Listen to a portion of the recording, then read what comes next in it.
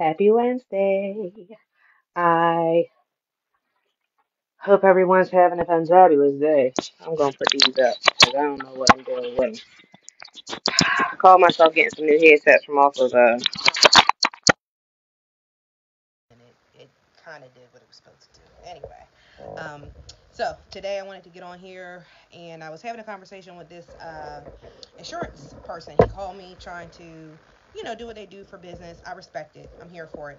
And when we were talking, he shared with me how he had just purchased a home. And of course, I'm like, congratulations. He's like, yeah, I did really good. I was able to purchase before the rates got crazy. I was like, bet. He was like, yeah, I got in at 3%. I was like, congratulations, because yeah, like who wouldn't be happy to get in at 3%? And he was like, yeah, but my experience was just bad. Like I was sharing with him how I had gotten scammed by the tax man, and then I had a person who stole my mom's identity and blamed it on me in college. So I was just sharing with him, hey, people scam and it can get ugly. He was like, yeah, I felt scammed when I purchased. I was like, I'm sorry to hear that. Hey guys, as you come on, if you can let me know you hear me, that's great. Be sure to share it with some friends because I feel like that this is a story that can help others, not just, me. So he was like, yeah, I felt like I got had a little bit when I purchased my home. I was like, I'm sorry to hear that. What happened? He was like, well, you know, they told me, they just wanted me to spend what they wanted me to spend. And I was like, hmm. And he was like, they didn't really consider, what I could afford. And I was like, they're not going to. Their consideration is what you qualify for, is for you to determine what you can afford. So I said, you know what? Ding, ding, ding. I'm going live.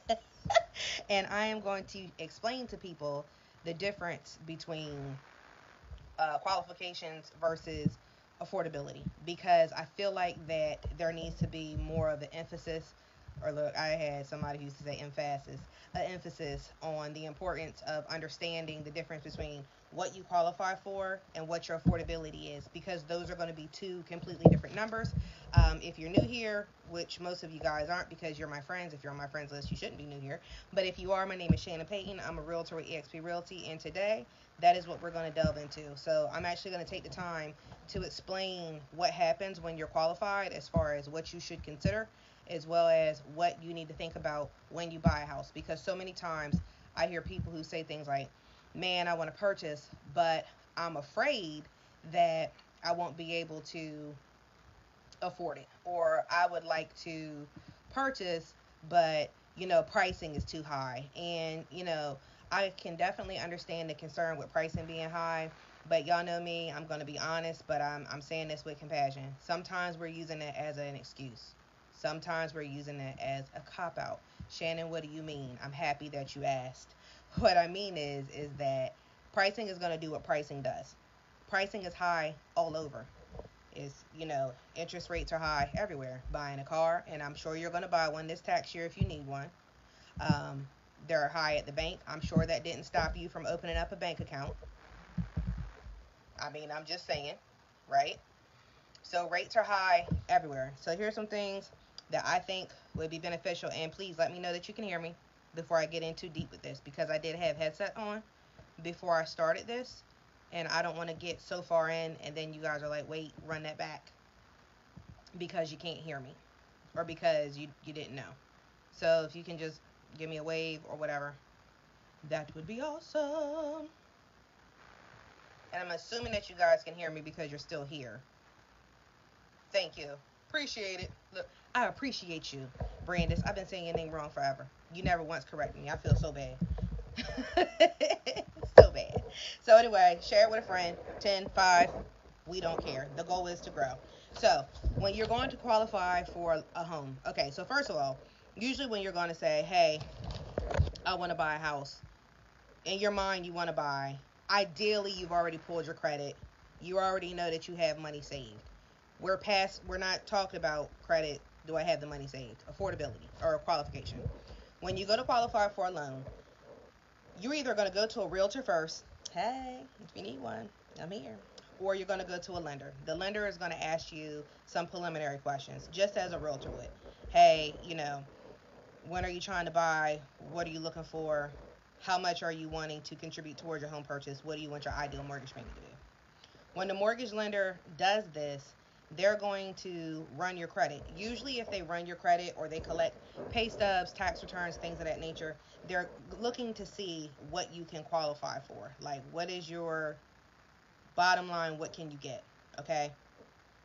They're going to take into consideration, and mind you this, when you qualify, the bank decides whether or not you qualify, not you.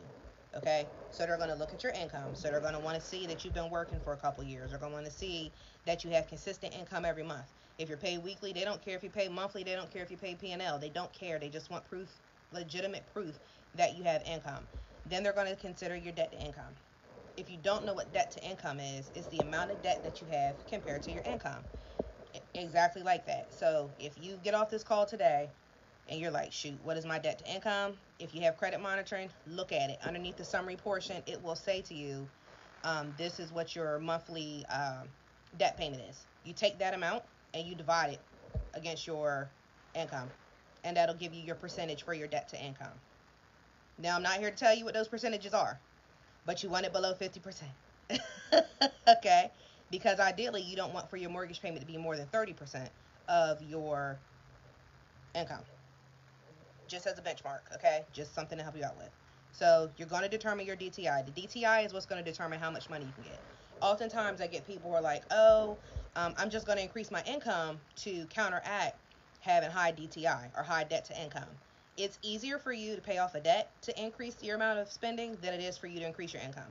And I say that because the economy is the way that it is. So it's easier for you to pay off a debt. So just even as an example, there's this guy that I follow on Instagram. He's called What's a Mortgage. And every day, if you're looking to know what interest rates are, if you want to know about different programs throughout wherever, he is the guy to follow. I'm not saying that there's not other people out there that you can't follow on Instagram, but What's a Mortgage is really good about giving you real life examples of what a potential mortgage payment would be based off interest, cost, location, credit score, and loan type. And I haven't really seen too many other lenders do that. Okay, so What's a Mortgage? Okay, okay. Go over there, tell them I sent you. Maybe we can be friends. Okay, so anyway, um, once you do that, they are going to, he said, listen, it is easier for, if a person pays off $430, he gave this example, if they pay off $430 of their debt, then that can increase their spending power by $50,000. So you do the math. Is it easier for you to pay off $430 of it, of a total debt payment each month, or is it easier for you to increase your income by 50,000? I think that it makes more sense to pay off a debt load of $430, right? Than it is to increase your income. So what does that look like? Paying off your car. Like if you have a couple years left on your car, and if you can like do one extra payment per year or like extra payment every other month, do that, because that'll increase your spending power. Now, if you can reduce your debt and increase your income at the same time, then you're in there, because it's helping you on both sides. Okay? So either one will do, but if I had to say in order which one is going to be the best, I would say increase your income and reduce your debt. Then I would say if you can't increase your income and reduce your debt, then for sure reduce your debt. If you can't reduce your debt, then increase your income, because doing those things is what's going to help you get there. Any questions? And thank you everybody who's joining on. Please do me a solid again, ma'am, please sir, share it with your friends. Um, all right. So I know sometimes it can get a little glitchy. So, but from what I can see, it's good because I'm watching it on my computer as well. All right.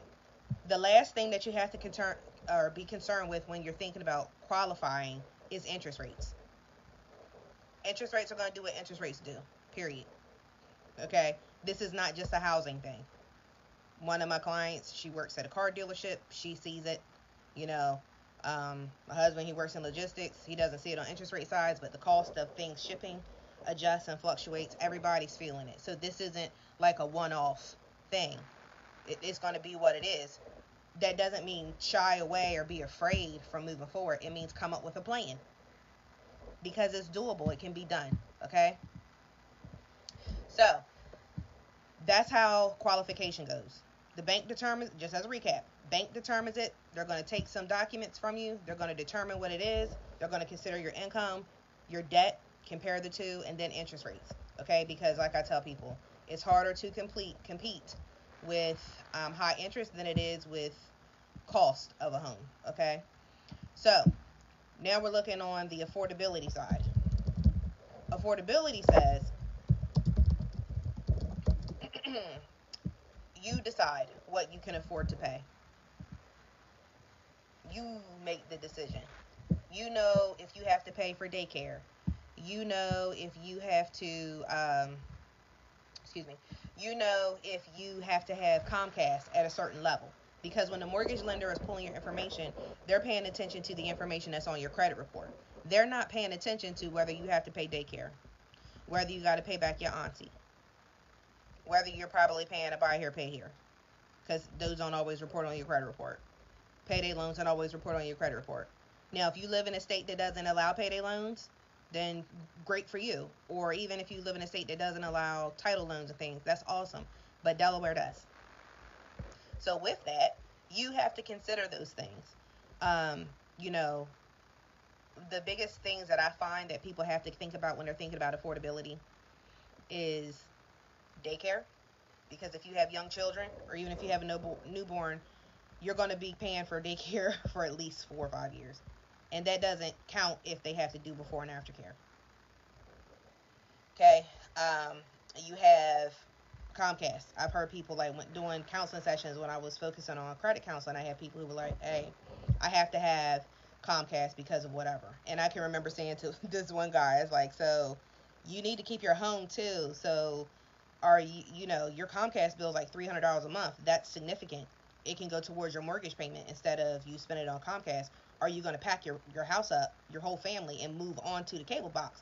Because you can have Comcast and no place to live." You know what I mean?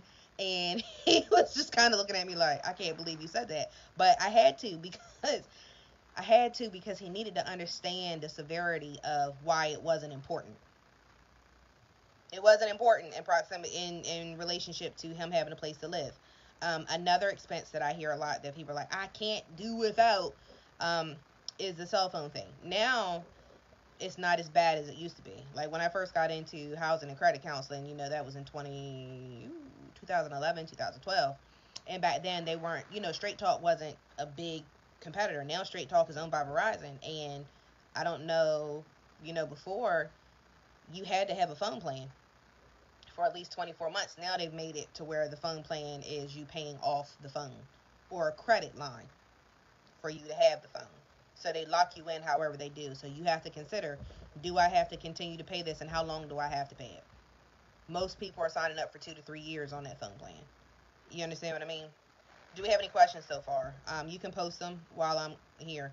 Another thing that you want to consider when you're deciding what do I want to spend on my potential home, your lifestyle. If you know that you like to travel, if you know that you like to shop, if you know that you like extracurriculars, you can read between the lines of whatever your extracurriculars might be. If you are Puff the Magic Dragon, okay, then you have to consider these things, okay? I'm not encouraging it, but I'm just keeping it real and where it's at. Because the thing with budgeting and affordability is you have to be realistic with what your day to day lifestyle is, what your goals are. You don't want to say that you got the house and then your house poor the whole time, where you can't have furniture or you can barely have gas to get to work, or you're losing your car because you can't continue to pay your bills or the different things like that. Because it's all cute and great to say, hey, I purchased a home, but it only really, really counts if you can stay in it, right? So you want to make sure that you run the numbers, sit down. If you're with a significant other, if you're married, if you booed up, whatever the case might be, then sit down. Like these are some things to help you sit down. If it's possible for you guys to live off of one income, do that. You don't want to put yourself in a position when you purchase anything, house, car, puppy, I don't care what it is, where you have to both work in order for it to be okay. Because it's not always when, if something happens, it's more so when something happens. Someone might get sick. You might decide to grow your family. You might have to take care of a sick parent. You might have to take people in. You don't know what your life is going to do or how things will adjust. And when I was younger, I didn't think about these things until I had to run up and down the road to go visit my dad, when he was going through his sickness. Well, thankfully for me, I already work from home, I was able to navigate that. But we had to make some adjustments. So when you're trying to purchase a home, if you can, try to get something where you can live off of one person's income. I know nobody wants to hear that, but that is great advice. Okay. Another thing that you can do, and we kind of touched on this a little earlier, reduce your debt ASAP. I gave the example of paying down $430 a month, and your debt load can increase your purchasing power by $50,000. Okay, so that's always something you can do. Another thing I wanted to talk about, and I'm not a lender, but I was on a call, and a lot more brokerages are offering programs like this. I'm not sure if banks are. And when we say brokerages, what a brokerage is you might go somewhere and they're kind of like a one stop. So you go in and they might represent or have relationships with like five different lenders. So they can run you through five different lenders. That's what a brokerage will do. When you're working with a direct lender, they represent that bank. So more of a direct lender would be someone like Bank of America, where a brokerage might be um, ABC Mortgage Company, because they're running different partnerships with different banks to get you qualified. Okay. Some of them offer something that they call a buy down. You might hear it as a 3-2-1 program. You might hear it as a 2-1 program. So essentially what that'll do is if interest rates are high at any given time, um, let's say interest rates are 6%, and I qualify for this buy down program. What the buy down program says is that the first year, my mortgage rate will be reduced by 3%, and I'll pay a 3% interest rate. Then my second year into owning my home, they'll add 1 more percent. So then I'll pay my mortgage payment at a 4% interest rate. And then the last year, I will pay it at a 5% interest rate. So it's like a graduated interest thing. So it introduces you to what your actual mortgage payment would be at a 6% interest rate. Now, ultimately, if you do buy right now, the market is going to always do this. That's just the natural movement. It fluxes, it moves up and down. So even if you purchase now, let's say you do a 3-2-1 program. You do a 3-2-1 program, interest rates could be down. Refinance. Keep your credit good, keep paying your mortgage payment on time, don't go beyond your means, and just refinance when you can. You know how many people refinance when interest rate were like 2%? It was crazy. It was crazy. I remember I saw a house. It was like $600,000, and they refinanced to like a 2% interest rate, and their mortgage payment was like $3,000 or $2,900. It was something stupid, and I was just in shock. I did the math yesterday for a house that's $350,000 with a 3.5% down payment and 7%. The mortgage payment was like $2,900, and that was being assumptive with high numbers. If you need a way to see how much could it potentially be, for me to purchase a home, I do have a mortgage calculator on my website. Go on there, play with it. It's one of the links here. It's the one that says shannonpayton.exprealty.com. And it'll say at the top, mortgage calculator. You can plug in any number that you want. You don't have to do anything special to go there other than to click and go to the website and give it a look. So, anyway, I hope that this information that I have shared with you guys today has been good, that it's something that can help you with deciding the difference between what I qualify for and what my affordability is. Remember, qualification is what the bank decides, affordability is what you decide.